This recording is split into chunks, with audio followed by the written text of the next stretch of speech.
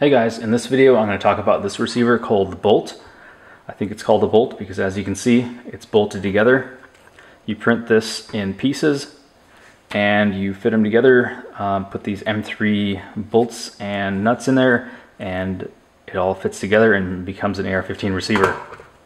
This is kind of neat because if you don't have a printer that can handle a large volume print like an AR-15 receiver, you can do this in pieces and stick all the little pieces together. It's also good for people who don't have good thermal control on their printer, where you might get a lot of warping, or if your slicing software doesn't handle support very well. There's very little support that you need to print this.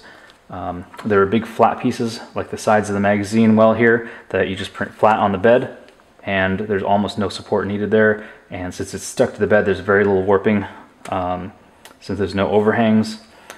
This piece, which is one of the harder pieces to print, when you print the receiver as one piece, you print like this on the bed and you hardly need any support at all. I don't think I had any at all in there. And so as a result, the buffer tube threads come out really nicely. I have fired this a bunch of times and it works okay. There are some sharp edges that you might hit your finger on. The safety does not work because this bolt gets in the way. I know there's a newer version, but I've not tried that out.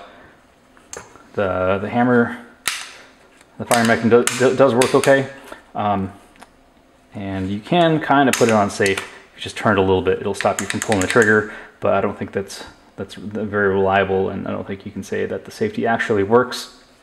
The magazine inserts just fine and does drop free.